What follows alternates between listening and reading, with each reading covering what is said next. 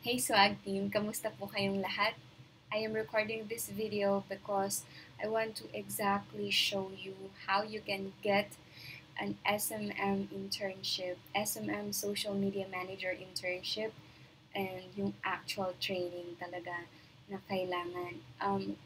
Well, I have two reasons bakit gusto kong ibigay sa inyo yung mm, um, way, like definite steps. Anong gagawin ko? How to get work as a social media manager. And, well, first question pala muna is, bakit social media manager? Social media manager is one of the roles, jobs na talagang in demand. There are so many businesses na kailangan ng social media manager and maraming kakabit na social media manager. Maraming kakabit na na position when it comes to social media manager. Meron tayo tinatawag na social media content creator. Kapag content creator ka, ikaw yung gumagawa ng videos, gumagawa ng minsan mga articles, or minsan mga images, graphics, ganyan. So, yung social media manager, minsan meron niyang kaakibat na skill din, which is kaya mo bang gumawa ng content. And then, another thing is yung mga social media managers na gumagawa ng mga ads, Facebook ads, o kaya naman nagsiset up ng mga chatbot, yung mga ganyan. And then, meron din naman mga social media managers na sila yung tinatawag na community manager. Yan yung sila yung mga sumasagot ng mga messages. Ay, yung mga kapag may mga nag-message sa page, sila yung mga sumasagot. Or kapag may nag-comment, sila yung mga sumasagot. So, ganun yung mga iba't ibang roles ng mga social media managers. So, how can you get actual internship or actual training sa ganung klaseng job? Well, when I was starting, alam niyo yung kwento ko, di ba? Like, I was a call center agent and nagkasakit ako. Nagkaroon ng maraming pasa yung ilalim ng paa ko to the point na hindi ako makalakad. So, I needed to find a job na kung saan kahit sa bahay lang ako pwede ako mag-work para ma-support ko yung family ko. So, that's the story. And fast forward ngayon, I am a social media manager.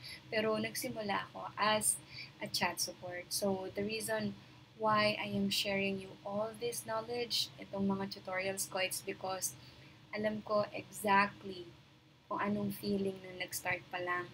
And wala kang computer, wala kang internet. So, salamat sa iyo sa credit card ng ate ko at ako ay nagkaroon ng computer, and yung first na sahod ko, yun yung pinambayad ko ng bill, and yung sumunod na sahod, pambayad ng computer, yung mga ganun. So, ganun yung naging journey ko. Pero, the reason why, I'm doing all these tutorials is para mabigay ko kayo ng guide. Alright? And yung internship na sinasabi ko is yung actual training is very important. I have very two important reasons bakit gusto kong I want you guys to start right, okay? Kapag ka nag-apply ka sa job na hindi mo alam, ikaw lang din ang kawawa. Alright? It's because businesses, they get people on their team because gusto nila yung sinali nila sa team nila can solve problems. Okay? So, you guys, although lagi ko sinasabi that the number one skill is to become a person who knows where to find answers, right? Pero kapag ka nagsimula ka from zero, as in wala kang kaalam-alam kung paano mag-work as social media manager or kung ano man yung ina-applyan mo, it's difficult for you to get a job. Or lalong-lalo na, let's say, nakalusot ka, nakakuha ka ng job, but it's very hard to sustain that, okay? Because clients, especially yung mga small business owners, they are always very particular sa performance mo. Kapag ka hindi nagbe-benefit yung business sa'yo, dalawa lang yan. Either mamamatay yung business, mawawalan ka ng work, or ikaw ang ipa-fire ni client. So, I want you guys to get actual internship or actual training para kapag ka nag-onboard kayo kay client, alam mo talaga kung ano yung gagawin. And I always say that you have to pick the battles that you can win. That's why I started as chat support, tapos naging virtual assistant ako. Then, from virtual assistant, I became a social media manager. So, I want you guys to see the importance of actual training. Alright? Pero, alam ko yung sinasabi ng mga isipan nyo, paano nga ako makakakuha ng experience? Wala nga tumatanggap sa akin, right? Like, it's an ending um, loop of, frustration because I can't start. Paano ako makapag-start? Wala akong experience, right? So that's always the question of a lot of people. So the first thing that I want to tell you is kailangan mo ng um, actual training, which is isosolve natin mamaya. Paano natin yung magagawa? And then the second reason bakit importante yung training is this is the very essence of your career as a social media manager or as a freelancer. Yung training mo, yung actual experience mo, yan yung puhunan mo. Okay?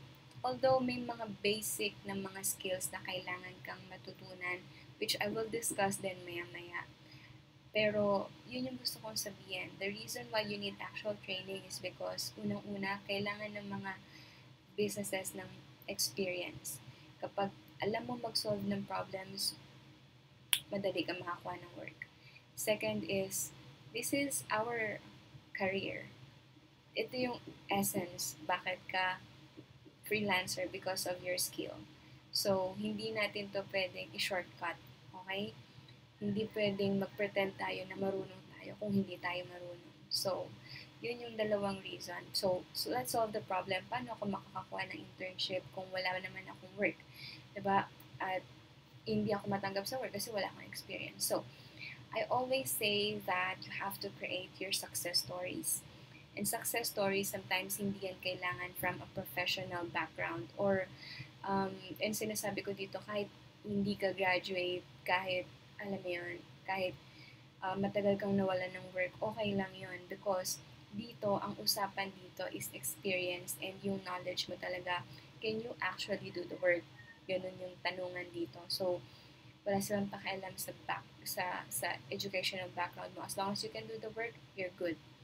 So, how you can get the internship is you need to be on part of a team or maybe a business owner na naghahanap ng mga pwede niyang i-train na ng work na yun. Pero hindi lahat ng mga businesses willing na i-train ka, di ba?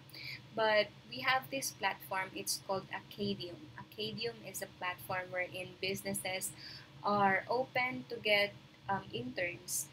May mga alam na nakapag-training na kahit papano or may mga alam na konti pero wala pa silang professional background, then they are willing to, to onboard you sa business nila, ituturo nila yung mga processes nila, and then that na pwede mong magamitin as your experience. Kumbaga yun yung stepping stone mo para magkaroon ka ng experience. For example, ito experience ko, no?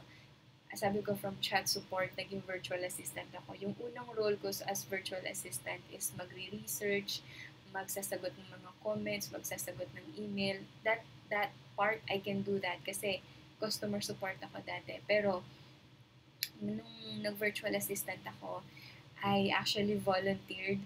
Sabi ko, maybe I can help you sa iyong mga social media content and sa pagre-research, paano ka makakakuha ng mas marami pang followers, yung mga ganun. And luckily, napakabuti ni Lord na yung client ko na yun, talagang inano niya ako, pinakita niya sa akin kung paano niya ginagrow yung social media page niya. Meron siyang over 500,000 na followers and tapos I'm just watching kung paano niya ginagawa yun. And then dun ako natuto. Hands-on training ang kailangan. So for example, nakita ko dun na sobrang importante ng content.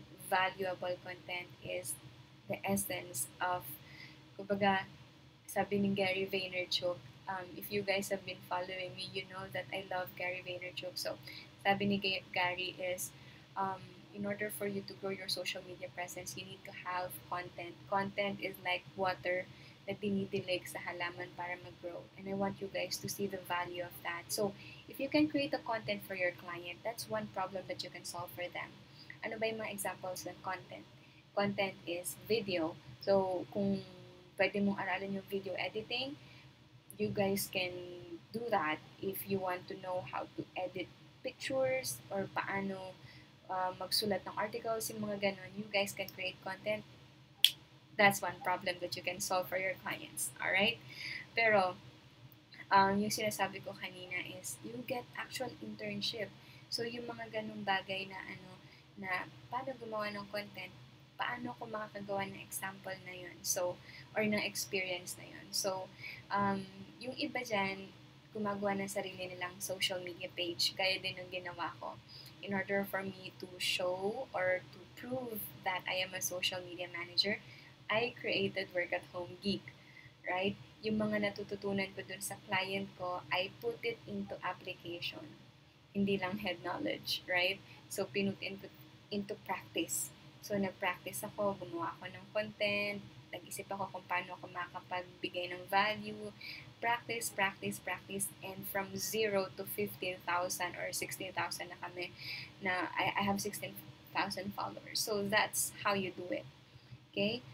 Yung Acadium na sinasabi ko is, that's a platform na pwede nyong puntahan. Pero kasi guys, Acadium, hindi kayo basta-basta ma-accept dyan kapag ka zero ang iyong resume at wala.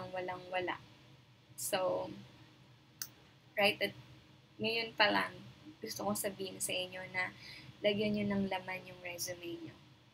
Okay? Kailangan yung lagyan ng success stories yung resume nyo. So, pwede kayong gumawa ng content. Maybe volunteer ka sa church, gumawa ka ng content. Or maybe meron kang business dyan and maybe you can use that, gumagawa ka ng content.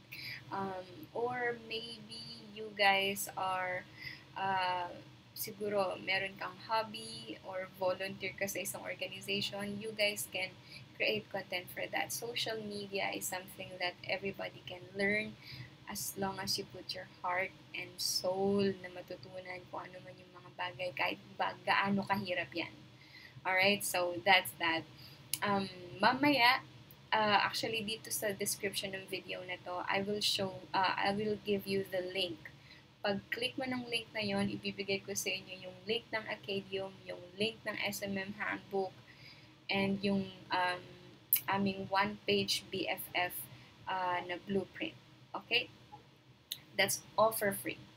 I-click mo lang yung link na yon. Alright? So, gaya ng pangalawang sinabi ko kanina, you guys have to work on your tawag dyan, sinasabi ko na pangalawang factor is your success stories. Diba?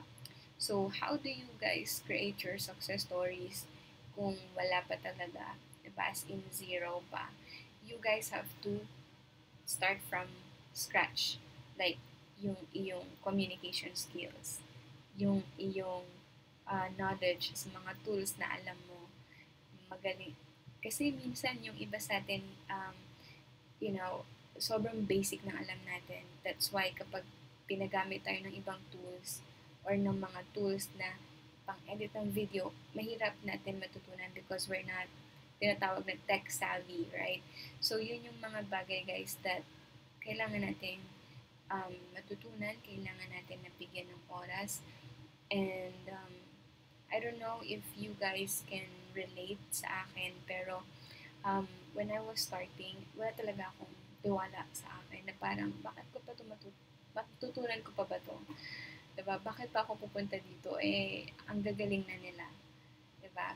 Sabi nila, the best time to plant a tree is 5 years ago. Diba? Kung sana lang inaral ko yan noon. Pero meron pang second best time. The second best time is now.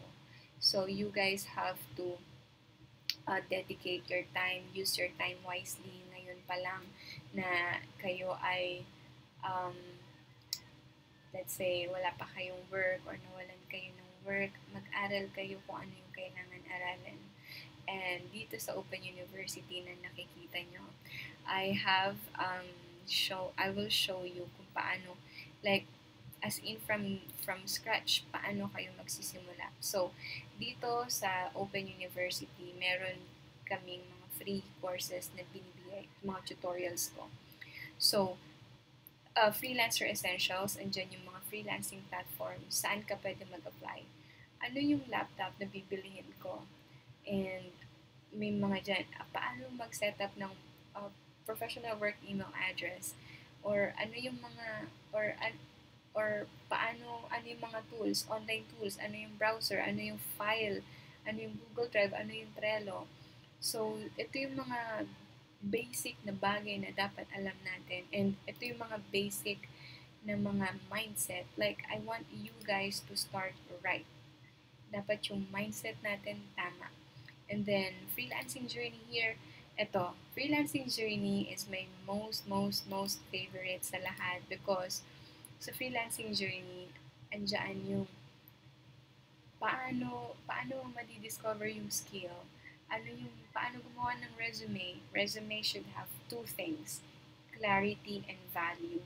Kapag yung resume mo hindi ko maintindihan kung saan ka magaling, hindi ko alam kung anong kaya mong isolve sa business ko, I will not hire you. I will not even bother checking it. So, ayusin mo yung mga resumes niyo. Next is how to improve crappy cover letter. Yan. And then, job interviews, confidence, ayusin yung work files, content creation training. So, may mga extra trainings ako na binigay dyan sa inyo. So, I've been putting my time and effort like 2 years. I started work at home gig 2017. So, magti 3 years na din. 3 years na. But, the main reason why I do this for you guys is because alam ko kung gaano kahirap. And lalong-lalo na sa mga walang-wala talaga.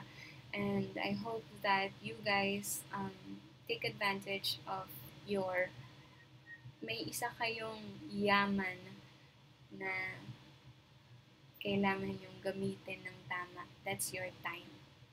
Okay? So, work and make sure that you maximize your time. Yung iba sa atin busy lang, laging busy. Pero, busy sa ano, di ba? O kaya naman yung iba, lagi ako may ginagawa, pero yung mga ginagawa natin, it's not really moving us forward doon sa mga um, ginagawa natin, and alam mo yun, yung mga pangarap or yung mga goals natin, busy lang tayo, it's not really moving us forward. And like ito, tas meron ako dito, career path training. Career path training, these are set of, for example, creative or artistic skill. Kung ano man yung gusto mong skill na, yan yung mga links dito. Become a marketing manager, yung mga ganyan. May these are paid, paid, paid courses. Kapag natapos mo to, magkakaroon ka ng certification sa iyong LinkedIn account. Okay? Yung kung wala ka pang LinkedIn account or hindi mo pa naririnig kung ano yung LinkedIn account means it's a platform kung saan nagsasama-sama ang mga applicants, naghahanap ng trabaho at yung mga business owners. It's a social media platform. So, kailangan nandun ka and maayos yung iyong profile. And one of the ways on how you can get a certification is i-take mo yung mga courses na pinakita ko kanina. Whatever it is the career path that you will take.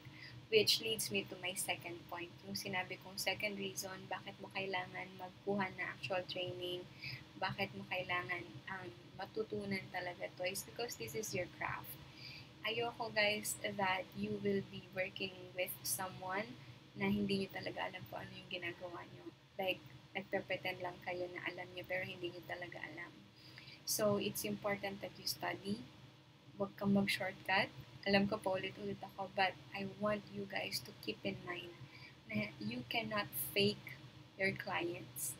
Pwedeng you can fake them for a short period of time, but you cannot fake them for 6 years or alam mo yun. And in order for you to have sustainable income and nag-grow na income is you need to grow your skills.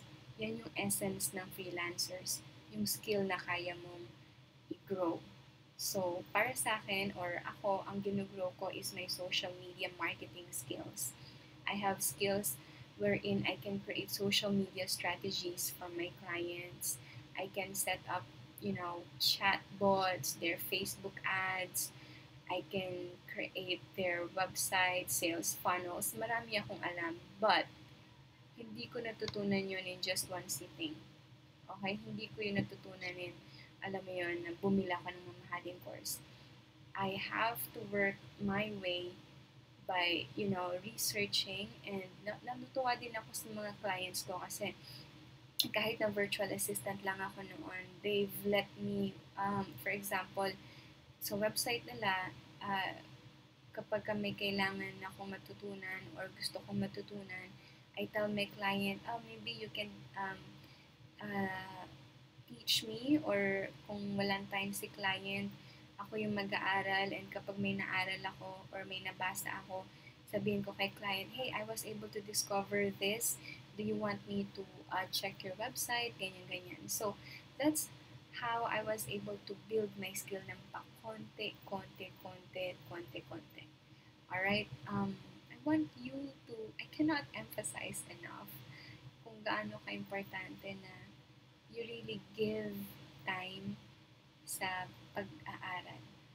Sa mga nagmamadali, gusto agad makakuha ng trabaho, maybe kung talagang magaling kayo, matutunan nyo agad, diba? Congratulations. Pero, I know for a fact, in my experience, na kapag hindi ka talaga nakakapagbigay ng value sa business ni client, aalisin ka niya. Alright? Pero, na-experience ko din na kapag nakakapag-provide ka ng value, kahit pandemic na, hindi ka nila aalisin. That is something that I'm really, really thankful. Kasi, alam yun, pandemic na, yung mga businesses ng mga clients ko, most of them are affected. But, they are not letting me go sa work ko because they see the value. They see that ako yung tipo ng tao na hino-hone ko talaga yung craft ko so that I can give value to the business. Because hindi ka naman ikikip ni client, hindi naghahanap ang mga client ng pasusweldohin lang. Naghahanap sila ng mga taong pasusweldohin nila para yung binigay nila na sweldo sa'yo, it will return to them like 10 times or how many times more in order to grow the business. So, yun yung gusto kong sabihin sa inyo. So, yung essence natin as freelancers is yung ating skill. Ngayon, ang skill ko po is social media marketing, and I was able to grow it through different trainings. So, if you guys are looking for a place, starting point kung paano ka makakapag-work sa bahay is, tandaan nyo yung dalawang advice ko. Get actual training by going into Acadium, and then hone your craft. Mag-aral ka, mag-improve ka, gumawa ka ng success stories mo, and embrace your career. Kung iisipin natin na hindi ko alam yung trabaho na yan, and kung hindi mo alam yung trabaho na yan, yung mindset natin noon, di ba, aaral ka, mag-e-enroll ka, mag-aaral ka, di ba, magbayad ka, tapos, for how many years, aaralin mo yun. Same as freelancers. Kung wala ka pa talagang alam, mag-devote ka ng time mo. Huwag ka masyadong atat. Huwag kang atat, and be patient. And kahit gaano ka small yung progress mo, you should be happy, you should be thankful.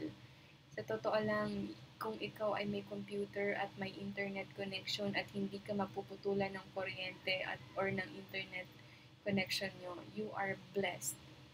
And kung ang haharapin mo lang is yung hirap ng pag-aaral, that is something that I believe worth it na gawin, because I believe na nakita nyo naman, work from home, daming naka-work from home, and ako as a testimony, kahit na may pandemic, hindi ako inaalis ni client, I can work sa bahay, hindi ko kailangan mag-travel. I actually have a condition, it's called hereditary spherocytosis, and may problem ako sa spine, and may bukol yung isang ugat sa brain ko, and yet I'm here teaching you. I have clients working with me na, alam yun, kapag meron tayong kakayanan na mag-aral tayo. If we have resources na mag-aral tayo. So, those are the two things na gusto kong sabihin. And one last thing, ano ba yung SMM handbook na yan? Ano ba yan? Parang, saan, how can it help me, right? So, gaya nung sinasabi ko sa inyo kanina, I said that kailangan natin ng starting point na skill, diba? And of course, hindi naman natin yun matututunan agad-agad. So, let me just show you the SMM handbook. So, may password yan. You need to click the link and ibibigay sa inyo ni chatbot yung password, okay? So, this is the SMM handbook and I want you guys to, oops, no, alright, wait, I guess I got the wrong one. SMM handbook, let me just repeat that. Okay, yan, ayun ang ito yung SMM handbook. So, ito yung SMM handbook. Sabi ko diba kanina, like, paano tayo magsisimula? Kailangan natin ng starting point. So, magbasa ka muna and alamin mo muna kung ano yung mga dapat mong alamin. So, itong SMM handbook, this is free. Kapag kinlik mo yung link dito sa description ng video na to, mapupunta ka sa chatbot, ibibigay sa iyo yung link ng SMM handbook plus the password, pati yung one-page BFF blueprint. Okay, yung BFF blueprint, yun yung step-by-step, yung stages na kailangan mong gawin in order for you to get your client and magkaroon ka ng successful career as a freelancer. So, SMM handbook here, andyan yung mga initial na pwede nyong gawin. And kaya ko to pinapakita is because I want to give review doon sa mga sa mga nanood ng live session ko last Saturday. If you guys are not following me, I am doing live sessions every Saturday. So you guys can subscribe or you guys can follow my channel or itong Facebook page ko so that every Saturday mananotify kayo when I go live and give training. So, ayan, pinapakita ko sa inyo yung laman ng SMM handbook. Ito. So, for those of you na saan pwede mag-aral, guys, yung Facebook, meron silang Facebook Blueprint. Facebook Blueprint is free. Okay? So, yung mga pwede nyo malaman sa Facebook, nandiyan na lahat. Okay? Hindi nyo kailangan bumili ng expensive courses. Kahit ads nandiyan dyan. Specific IG strategy, meron akong share na specific IG strategy. Meron din YouTube Creators Academy. Meron din Pinterest Academy. So, yan, yung mga yan. Tapos, nandiyan din yung ibang mga tutorial ko. Dito, tinuruan ko kung paano gumawa ng sarili nyong yung about me kapag papakilala ka sa client, pati dun sa resume mo. And then, I've shared here strategy. Sobrang dami ko share dito, guys. Kayo na lang tumingin, okay? But here, yung mga nanood ng live session ko kahapon, or nung Saturday, is I've said na na magbibigay ako ng how to create social media calendar on Trello in under an hour. So, ito yung process ko. So, nandito yung video, pati yung example nung spreadsheet, tapos paano siya gagawin sa Trello, ayun yan. Tapos, nandito yung notes natin nung live session. So, yan. Yun yung gusto kong ipakita sa inyo that, you know, this community is not just bibentahan kayo or what, okay? This is a community na gusto ko talaga kayong maging successful. And the reason behind that is because gusto kong i-share sa inyo yung love na binibigay sa akin ni Lord every single day, na kahit mahirap ang buhay, kahit ako ay may physical condition, you guys can see that there's still hope, na pwedeng-pwede pa rin magpatuloy kahit na parang feeling nyo hindi nyo kakayanin. And magpatuloy lang tayo sa lahat ng mga ginagawa natin. If you've been following me ng matagal na at napapagod ka na, hindi pa rin ako nakahanap ng client, hindi pa rin ako makapasa-pasa sa interview, ang suggestion ko, nung una, finish the freelancing journey, mag one-on-one coaching tayo. Okay? And kapag nakapag one-on-one coaching ka na, you guys can wait for the BFF training. BFF training is hands-on training, pero hindi pa kami open ngayon. Pero yun nga, that's one way. And then, pag natapos yung freelancing journey, you can have one-on-one coaching with me. So, that's good. And then, BFF training, that's hands-on training na ginagawa namin mga admins. So, that's another one. And another thing, Open University is here. Huwag po kayong mapagod. And lagi po akong magla-live session to show that kailangan natin magpatuloy if you really want this to make it happen. Right? Alam ko yung iba sa inyo, maybe may work kayo or mayaman kayo and you can afford na, ayoko na aralin yan. Pero sa mga kagaya natin na we cannot afford it. We really have to work. Kailangan mo alagaan yung anak mo, kailangan mo alagaan yung health mo. You have reasons why you wanted to work sa bahay, why you wanted to become a freelancer, and I don't want you to give up on that. Okay? So, sama-sama po tayong magpatuloy and let's achieve those dreams na gusto natin para sa mga sarili natin, para sa mga taong nakapaligid sa atin, and higit sa lahat, we have to stay strong because binigyan tayo ng life ni Lord in order for us to glorify Him. So, wag tayong susuko and kumapit lang tayo sa Kanya. And we will make God look great. Kasi sobrang tatag natin, hindi tayo bumibitaw sa Kanya. And nagkakaroon pa rin tayo ng successful stories. That's a life that's very meaningful. And I want you guys to continue pursuing that. And I hope that this act of kindness will motivate you then to help others. So that marami tayo sa Swag Team community ang mag-raise ng banner that we have to follow someone ahead of us and help someone behind us. And never forget that God is always with us. Right? So, yun lang pong gusto kong sabihin sa inyo. You guys have a wonderful day. Sorry wala tayong live session today, pero I'll see you Saturday 2 p.m. Bye-bye po.